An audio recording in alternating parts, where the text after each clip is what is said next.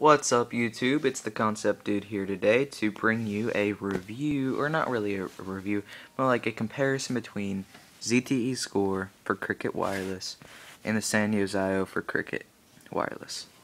So, same provider here, but you still got, well, this phone has 600 megahertz processor, just like this phone. This phone also has one, but I can tell you right now, this phone is slow.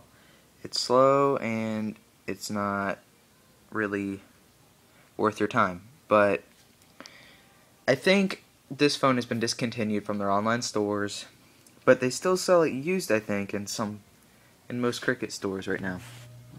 At least that's what I found. Here's a ZTE Score, and it's got 600 megahertz processor, 256 megabytes of RAM, I do believe, same as this. So their specs are very equal, but the performance, for some reason, is so much more smooth on this one. I don't know if it has to do anything with, this one has Android version 2.3.4, and this one has 2.2.1. I don't know if that has anything to do with it, but certainly this one is much more laggy. It takes forever to do stuff, while this phone is not. Battery life is better on this one. I've had this on standby for 2 weeks, and it's only, here's the battery, 67%. So that's right there. I have no service on this one. This one I have service on right now. Actually, no, I don't have service. Actually, I don't know if it says it. Anyway, so let's get on with a speed test for Angry Birds.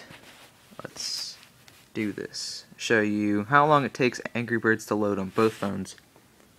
Alright, so it's gonna be kind of hard to do with one hand. And go. I pressed them both. Nope, this touch screen's kind of bad. Anyway, got a lag on this one a little bit, about 3 seconds. So, both loading. And this one has black bars on the side of it for no reason at all. See? Right there? I don't know. This one does not. But this touchscreen, this screen is actually better. The colors on it are better. So if you want a better looking screen, you're gonna go, you're gonna want to go with this phone. This phone has a worse looking screen, but the touchscreen is flat. Oh, this one loaded. Oh, by the way, speakers on the back. Right there. This one's still loading. So obviously this one won, even though this one had a little bit of a delay. So we'll do performance on it too. And this one is still loading. So this one's more pixelated and stuff. This one has better color, but the screen is curved. I don't understand why. Like, why? I don't know. This is by Kyocera. This is by ZTE. This one's still loading. So if you're planning on using this for gaming, oh, there you go.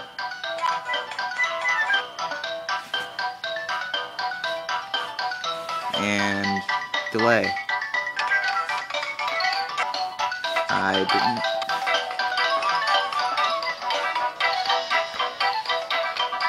Okay, so we'll do level 1. I pressed it. Okay. Okay.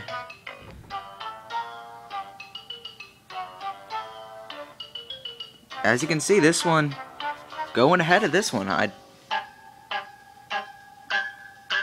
one hasn't even started playing. It's still loading. Oh, I guess not. It's gonna play. So, all right. Here, let's try to use Angry Birds in this. A little bit lag as it tries to do that. Alright. No lag, it's smooth.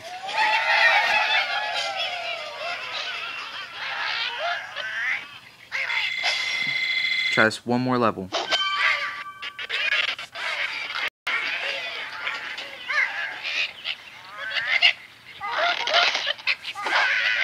Alright, I failed there. Okay, so that's that, and here's this one.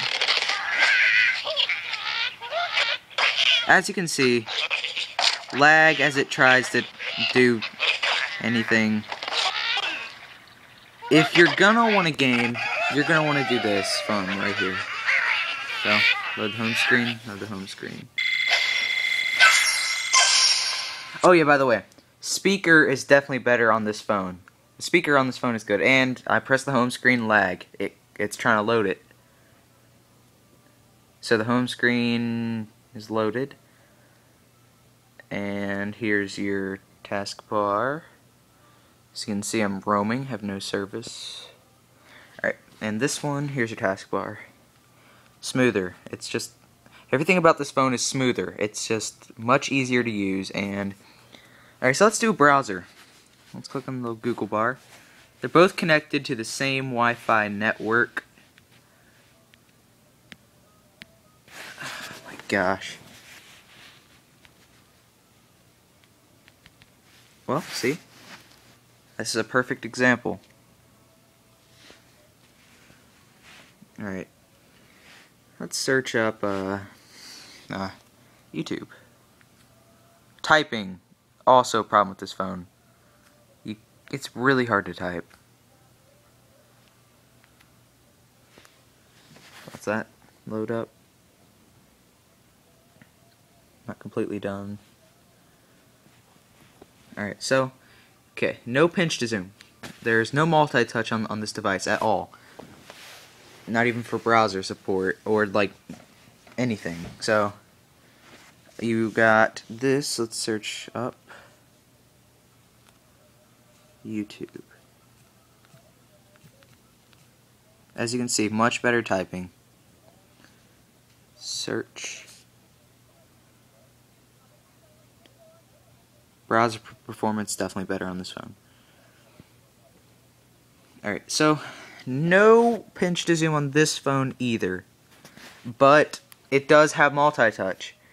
So, you know, you can still play games with multi-touch and stuff.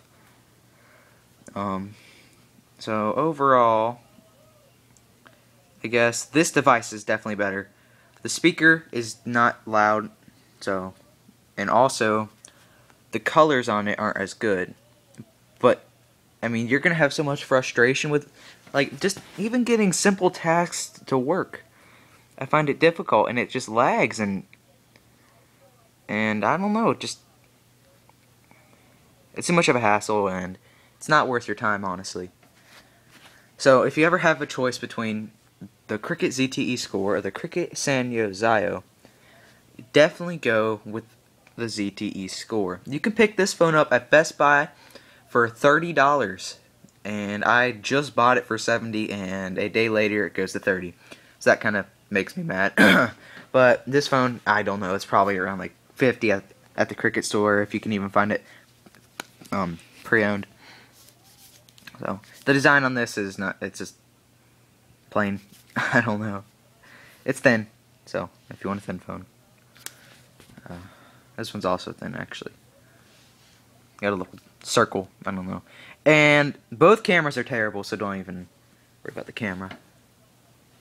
Alright, so that's the review, or not a review, a comparison of the Cricket Sanyo ZIO versus the ZTE Score.